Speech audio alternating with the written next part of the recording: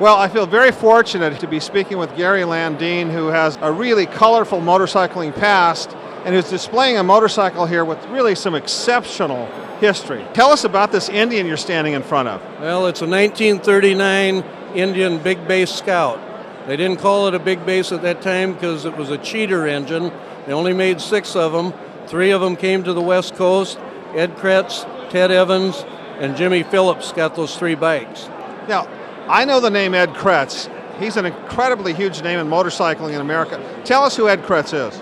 Ed Kretz is called Iron Man Kretz. He started racing in the 30s, and he was one of the most dominant racers probably in history. They used to say when Ed Kretz showed up, who was going to be second. You found this motorcycle and purchased it in a very interesting way, didn't you? Tell us about that. I went into a casino hotel in Deadwood, South Dakota. I saw that bike. I didn't know any history on it. I asked them, would you guys be interested in selling that bike? What did they say to you? They said, yeah, we were thinking that maybe a slot machine would make more money than that bike in that spot. So they sold it to me, and I went out the next day and I picked it up and brought it home. So how did you find out this incredible history this motorcycle had? I took it to Davenport, Iowa to race in the vintage racing. I qualified for the finals, and I got in the finals. We're on the starting line, and everybody takes off, and I'm sitting there, and I go, putt, putt, putt. I blew a head gasket. Oh, no. So I tore it down. It had Harley KR rods, drilled, polished, incredible in there, and I knew somebody important owned it. So I'm driving up and down the roads, and a guy named Kelly George, who his brother sponsors the races at Davenport, he says, I know that bike.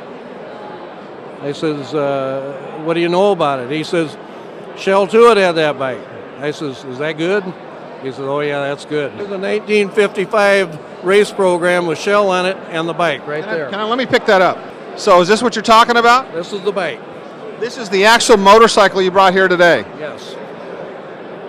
Then I said, he says, Don Hawley raced it. I says, is that good? He says, oh yeah, that's good. Have you raced various types of competition?